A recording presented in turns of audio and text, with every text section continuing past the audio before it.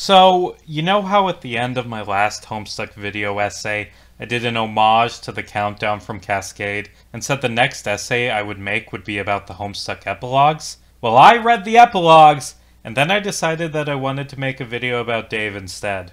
Dave Strider, the Knight of Time, turn tech godhead. He's a good character, and not just because his unhinged rambling conversations are among the funniest in all of Homestuck, but because he has a really well-written character arc that gets resolved at the end of the comic in a satisfying manner. And, you know, you can't say that about every character. Fun fact, Dave actually has the first line of dialogue in all of Homestuck, in a conversation about being tricked into drinking piss. I swear to God, Dave is a deep character, okay? Dave is introduced properly in Act 2 by cutting through the joke nameplate with the katana because Dave is cool. Not like in an actually cool way, but in that way you think things are cool when you're 13. Like, his weapon of choice is one of those cheap, shitty mall katanas that break immediately. Dave is lame as hell, and I thought he was the coolest character when I was 13 and first read Homestuck. The main way Dave's quote-unquote coolness comes across is through his laid-back, detached irony. Look at this fucker. He doesn't give a fuck about anything except as part of an ironic joke. He doesn't treat the game seriously at first, and because of that, his friends almost die. One really nice thing about Homestuck is that because most of it's via chat messages, different characters' dialogue is written differently. This gets a bit dumb with some of the trolls, but it works perfectly with Dave. The fact that he doesn't have any capitalization or punctuation makes him sound like he's just monotonely rambling to himself, which is a really solid part of his characterization. The first challenge Dave has to overcome is getting through his apartment, where he lives with his older brother / actual father that is filled to the fucking brim with the creepiest puppets on the planet. Look at this abomination! It was forged from nightmares and contains the soul of the devil. Let's be honest, when Lil Cow blinks, none of us were surprised. We all slammed our fists on the table and shouted, "I knew it! I knew that thing was evil!" Of course Dave is afraid of it. It moves when he isn't looking. I'd be nervous when fist bumping it too. Although, of course, it isn't actually ambulatory on its own. Lil Cal is moved around by Dave's bro, who uses his flash step to torment and gaslight Dave. Bro invites Dave up to the rooftop for a duel, and we are introduced to the guy Dave wishes he could be. Bro is so fucking cool. Remember when he cut the meteor in half? And when he fought Jack blow for blow? During the fight on the roof, the two Striders' blades meet, and Dave snaps in half when it collides with Bro's unbreakable katana. He kicks Dave's ass so hard that, because of the weird RPG rules the universe runs on, Dave loses the ability to even wield swords. He beats Dave so hard the symbol on Dave's shirt changes. He throws Dave down a flight of stairs, and wow, now that I say that out loud, that sounds really abusive. As does the constant gaslighting and the fucked up Saw torture shit. Really interesting narrative trick that Homestuck pulls on the reader is the revelation that Bro Strider is abusive, because in hindsight, it isn't really a revelation. It was very obvious from the start, but myself and a lot of other Homestuck fans I've talked to didn't really pick up on it during the early acts. Bro is initially seen entirely from Dave's perspective, and it takes Dave a long time to realize his childhood was fucked up. The reader admires Bro and ignores his faults, because Dave does. It also works because Dave's relationship with Bro is shown alongside John and Rose's relationships with their parents. John and Rose both claim to have abusive childhoods, but they're full of shit, which leads the reader to subconsciously assume any flaws with Bro are also exaggerations. Except, we see him beat the shit out of Dave. Throughout the comic, Bro casts a shadow on Dave, both as a source of his trauma and as a hero he could never live up to. I think this relationship between brothers, or more accurately between father and son, is the heart of Dave's character. Dave's arc is bookended by two fights on rooftops, two older brothers, and two broken katanas.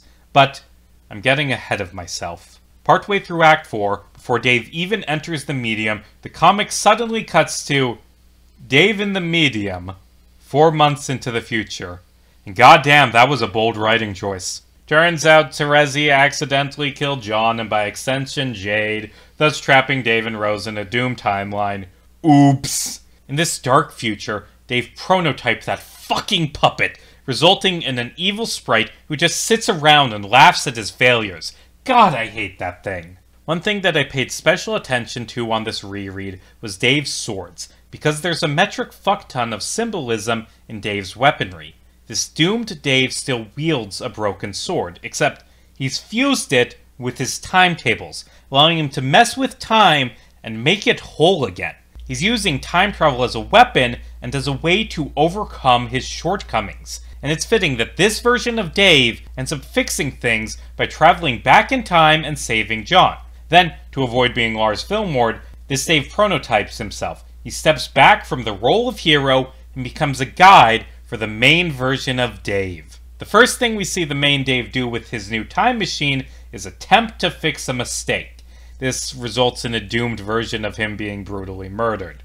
Dave is forced to dispose of his own corpse and just stands there, staring at his bloody hands. I'd make a joke about him needing therapy, but he's a Homestuck character.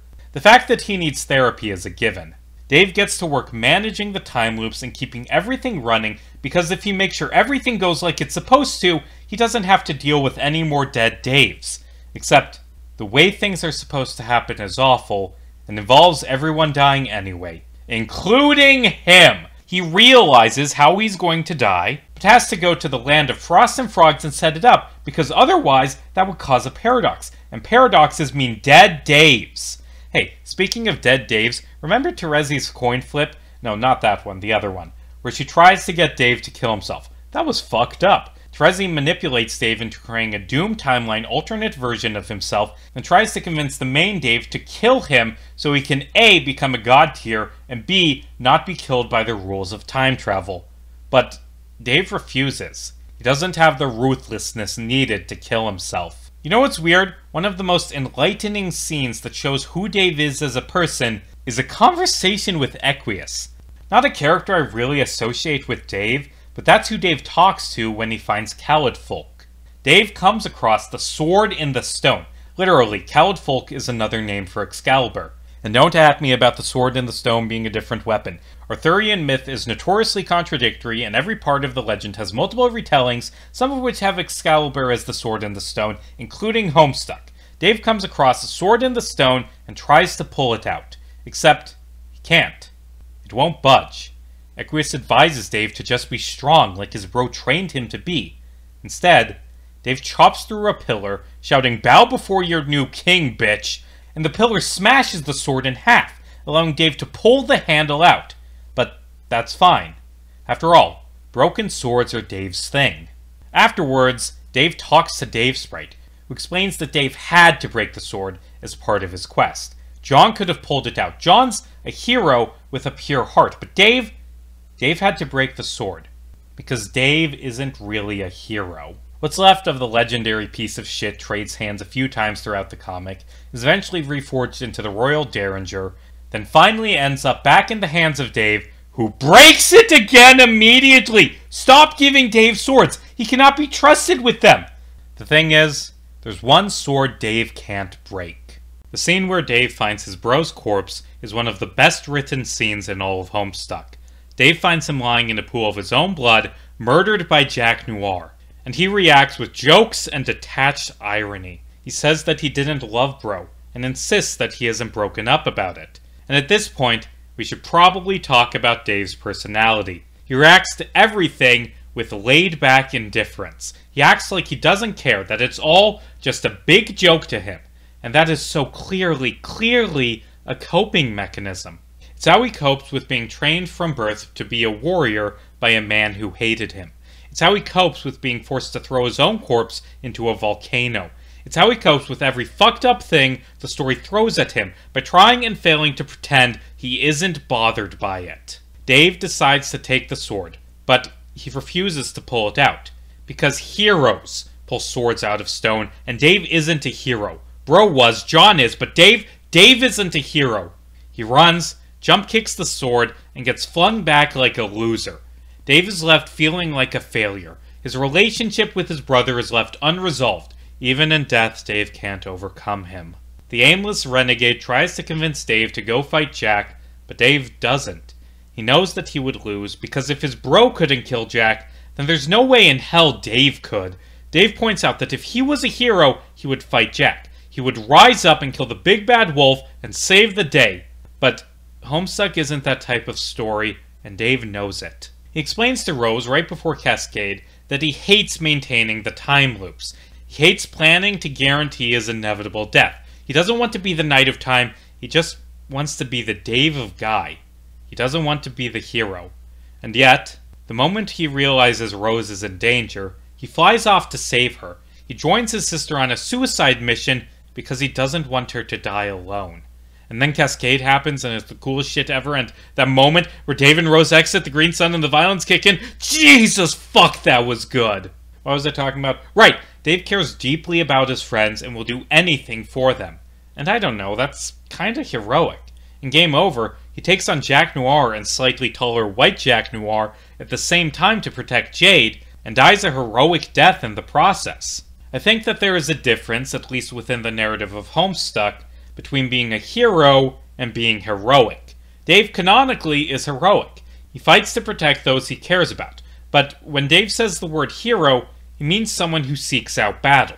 To Dave, a hero isn't someone in the minute deciding to defend their loved ones. It's someone who hears about an evil monster halfway across the planet and travels there to fight them. And Dave isn't about that life. After Cascade, Dave takes a bit of a back seat in terms of character development. Of the Meteor crew, he is the one who has his shit together the most. And you can argue that this is because the author didn't know what to do with him for years on end, which is kinda true, but to be fair, Part 3 does give Dave's character arc something important. Scenes of him spending time with other people, forming relationships, and getting to act like a normal person. Then that massive donger Lord English goes and kills a bunch of ghosts, shattering reality in the process.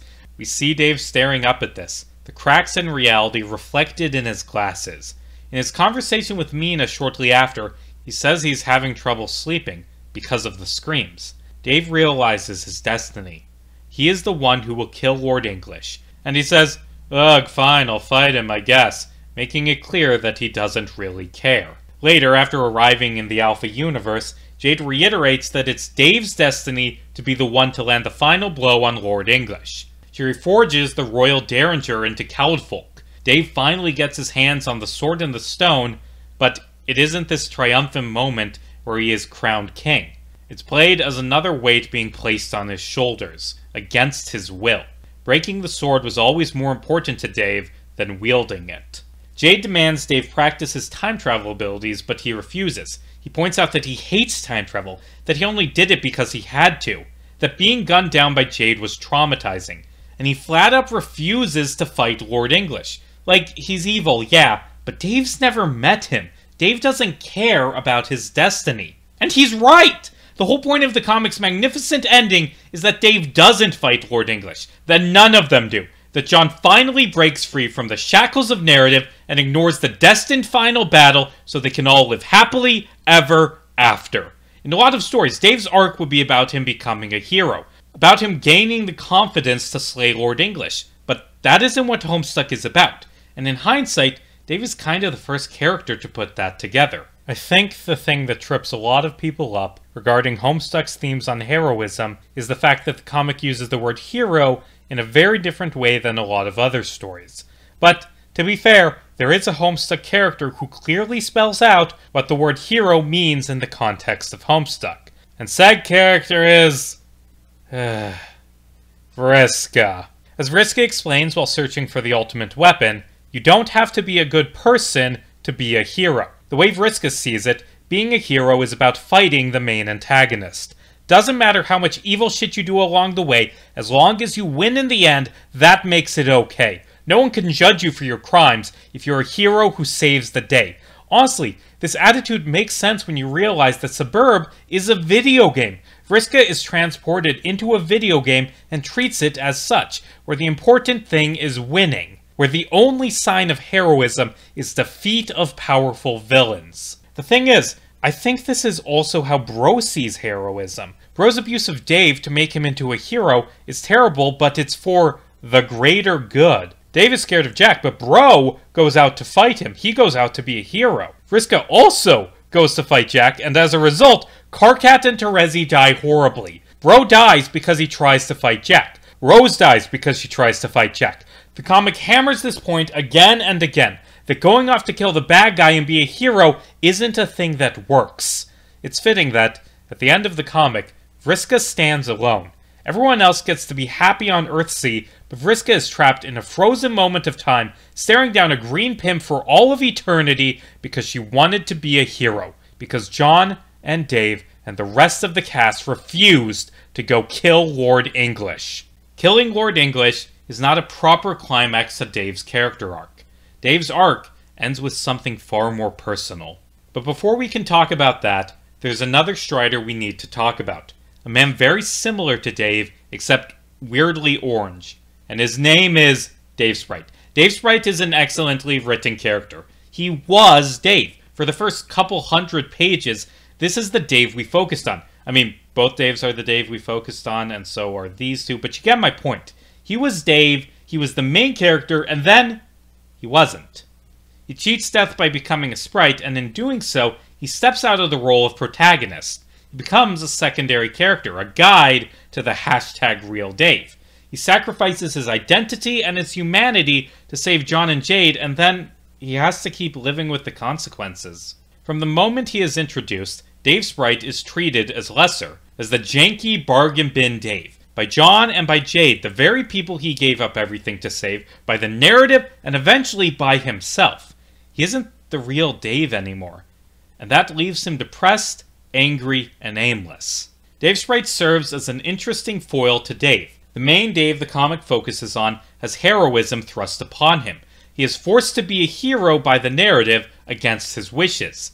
The core of Dave Sprite as a character is taking Dave and then taking that away from him, making it so he is no longer the hero. And when you take that away, what would Dave be left with? And honestly, Dave Sprite is still just Dave. Like, he blames his relationship with Jade collapsing on him being the inferior Dave, but did it? Or did it fall apart because Jade and Dave, any Dave, aren't a good couple? Did it fall apart because Dave was already a guy with an inferiority complex who was constantly lost in his own head, and being told again and again that he was inferior just made his issues worse? Is Dave Sprite a secondary character with a minor effect on the plot because he isn't the real Dave, or because he accepted that he wasn't the hero anymore? But, much like Dave Sprite is plenty heroic. I love that scene where he defends his other self. And although it is an example of him falling into the trap that is heroism, it took immense courage to try and take on Jack Noir despite being massively outmatched. He is a guy who could have been a hero, but had that destiny ripped away from him. Homestuck as a whole is a comic where characters are constantly jerked around and screwed over by factors outside their control, by Suburb, by the comic's villains, and ultimately by the narrative itself. Some characters deal with this by being passive. Dave kinda just goes with the flow. He spends a big part of the comic just doing what Rose, Terezi, or his future self tells him to do.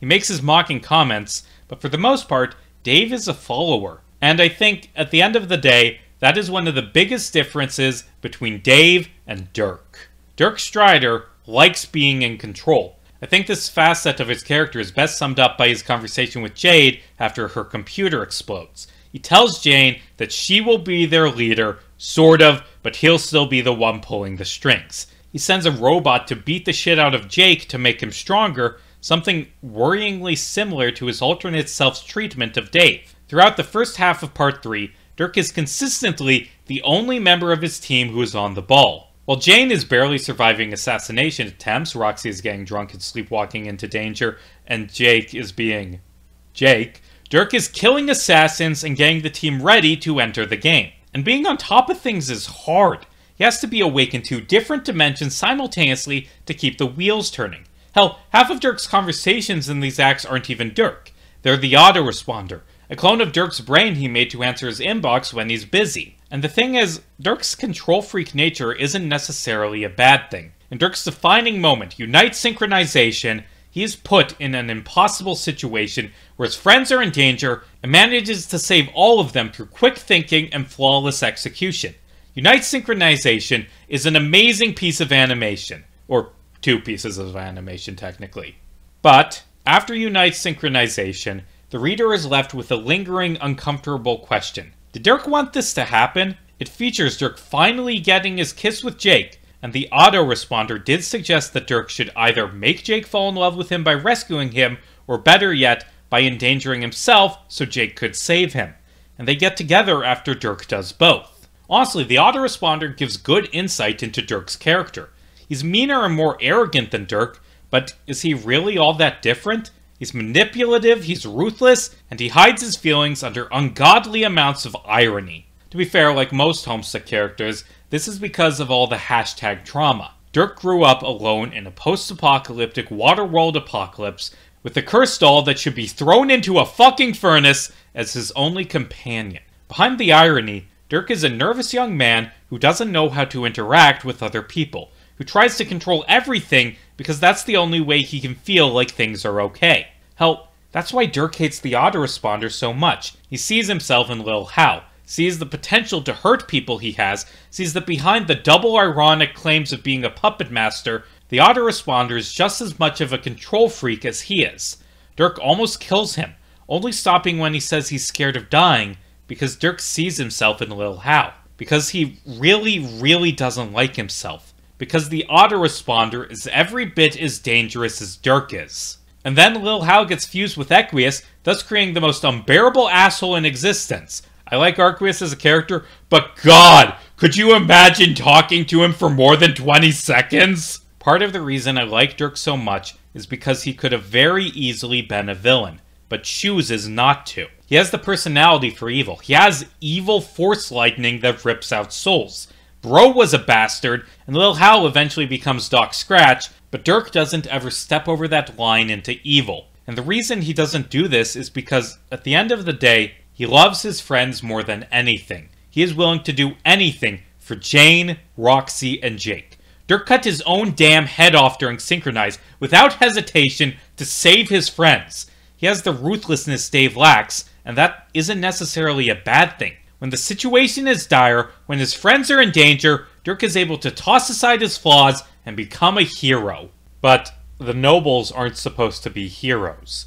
They arrive not in a game full of challenges, but in an empty session where they are forced to wait for the real heroes to arrive. And what is the use of a man of action in a world of void? Dirk's relationships with the others crumble during the time skip shown in Act 6-4 because he's only good in stressful situations. He doesn't know how to be in a relationship without being obsessive and clingy. He ruins things with Jake and Roxy to the point where he can't even bring himself to talk with them. And when the time of action comes again, he gets teleported to the furthest ring to keep him from interfering. He almost manages to take out Arena, but in doing so he gets himself removed from the fight again. By the time Dirk makes it back, everyone is dead. He wasn't able to control things, he wasn't able to protect his friends, and he is left staring out at the destruction.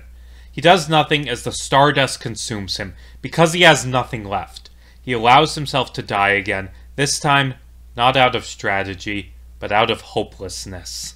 And then that all gets retconned away, something that I still have very mixed feelings about. The first chapter after the retcon, She's Back, is simultaneously a very long chapter that drags on because of the endless conversations, and also a chapter that needed to be longer because there were more conversations I wanted to read. Like for instance, Dirk doesn't talk to Roxy or Jake at all after the retcon. Actually, now that I think about it, Dirk barely talks to either of them, period. Excluding the trickster stuff, he talks to Roxy exactly once and never talks to Jake. It's always the autoresponder or brain ghost Dirk, who is technically also Dirk, but you know what I mean. The only people Dirk talks to consistently are Jane, Caliborn, and Lil Hal. And I mean, it would have been nice to have more conversations near the end, but the pacing was already bad enough as it is, and fortunately, a lot of the conversations we get are among the best in the entire comic. For example, Dave opens up to John that his problems with heroism stem from him associating it with this ideal of a tough, manly hero, something he knew he could never live up to. An ideal set by Bro that he can't match. He also ties this into his sexuality, admitting that his casual, ironic homophobia was a way to cover up his insecurities about not being manly enough because he's gay. Like, extremely gay. And the fact that Dave feels insecure about not being straight due to his inability to measure up to this idea of masculinity set by Bro is very ironic. Dave volunteers to fight Lord Jack not because he wants to, but because someone has to. Some hack writers have said that Lord Jack is a bad character who spends most of the comic doing jack shit, and he is, but you can find some interesting symbolism in Dave fighting what is essentially Lil Cal, the puppet he was scared of for so long. Honestly, Lil Cal's influence on Bro probably played a big part in why he was such an asshole, especially when compared to Dirk. All of the saw shit he does is taken from Caliborn, and maybe that's why Dave is destined to fight against Lord English, because Lord English is in part responsible for his shitty childhood. But Dave doesn't see it that way. He doesn't want a big final battle against the big bad endgame who's been pulling all the strings, because that would force him to be this heroic knight who charges into battle, and nothing is more objectionable for Dave Strider. Right before Collide, Dave finally gets to talk things through with Dirk. But put a pin in that amazing scene, because guess who's still alive? Dave Sprite! And Dave Sprite accidentally fuses with Nepeta, transforming into Dave Peta! This is a weird ending for Dave Sprite's arc, and one that took me a long time to appreciate. It's weird that Dave Sprite stops being Dave Sprite, but the more I think about it, I think that it was what he needed to be happy. To stop being a bargain bin backup Dave and become something new. And Dave Peta Sprite Squared is so happy and so energetic throughout their short screen time because they are finally free of the shackles that was being Dave. Why Nepeta? Well, besides providing parallels to Jade, Jespros, and Arqueus, Nepeta fusing with Dave fits because, at the end of the day, Nepeta was an underdeveloped side character. Nepeta's lack of an impact on the plot is a running gag both in the fandom and in the actual comic. Dave Peta is a fusion of two characters condemned to irrelevancy, deciding to go be important to the plot. Dave Peta says that they are the exact blend of people Lord English should be vulnerable to, and that seems like nonsense, but Caliborn was destined from day one to be super uber important, and Dave Peta is the epitome of irrelevance. Do you think the Equius and Lord English felt bad about going all sans Undertale on a version of Nepeta? Dave gave up his destiny. Dave refused to fight Lord English, and Dave Sprite couldn't have taken that destiny because he was a fake version of Dave. But Dave Peta can take that destiny, can be a hero, because they aren't Dave anymore. There's something entirely new. Dave Peta also inherits the memories of all the dead Daves and sad Nepetas, becoming the ultimate version of them, and there's a lot I want to say about that, but this video has a strict deadline and is already very, very long. Well, admittedly not that long compared to some of my other videos, but you get my point! Anyway, Rooftop. Dave and Dirk sit awkwardly in silence, waiting for the fight to begin, and eventually, Dave opens up. Dave admits he hated Bro, that he was left with the impression Bro always hated him. He was trained to be stronger, but it had the opposite effect on him.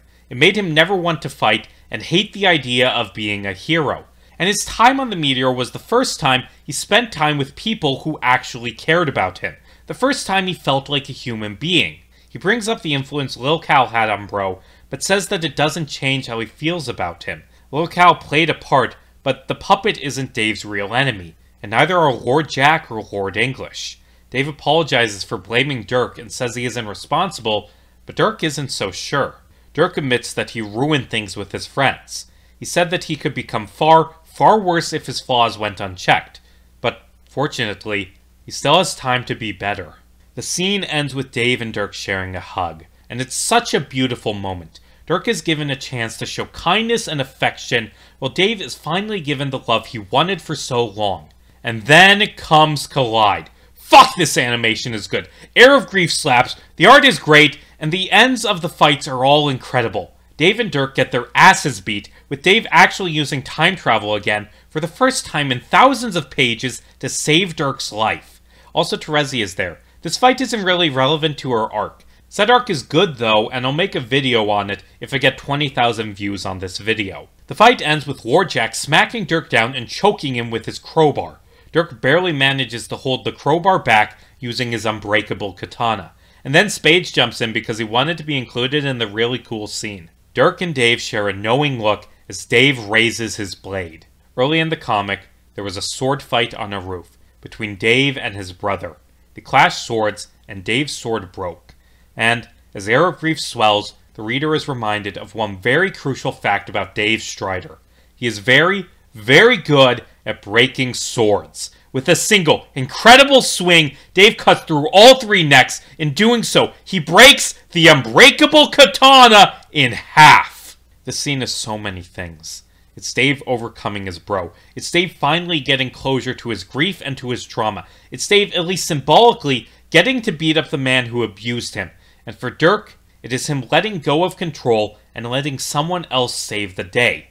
It's him once again showing his greatest trait, that he deeply, deeply cares for other people. And then Dave uses a pair of time travel duplicates to grab Dirk and drag him to safety before Lord Jack explodes into a black hole. And then PM beats Jack and Roxy kills the Condents, and fuck me, this animation is so good! Anyway, the point of this video is that Dave Strider is a damn good character and easily one of Homestuck's best. I know that this video is a bit scattershot and rambling, but I hope I was able to get across the themes of destiny, heroism, and rebellion at the heart of Dave Strider's character.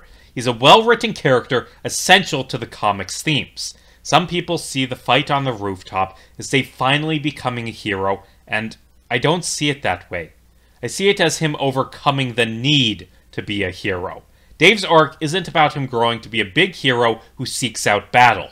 That was the destiny forced on him by Bro and by the narrative, and he hates it. Dave's arc is about overcoming Bro. It's about him growing past these shackles placed on him, shackles that made him hate heroism and hate himself. It's about finally putting an end to the trauma that has been haunting him, so he can just be the Dave of Guy. He escapes from Homestuck and gets to live a normal, peaceful life with the friends he loves so dearly. After the battle, Dirk is healed by Jane and has a silent conversation with Jake. And then we get the masterpiece that is Act 7, where destiny is defeated and everyone lives happily ever after in a world without conflict.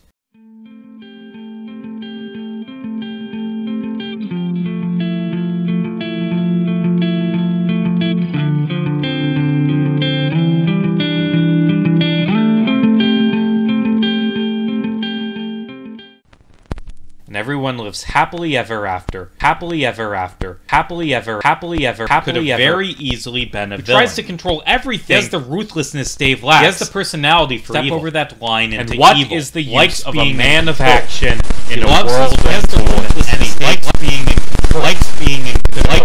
Likes being in control. Likes being in control.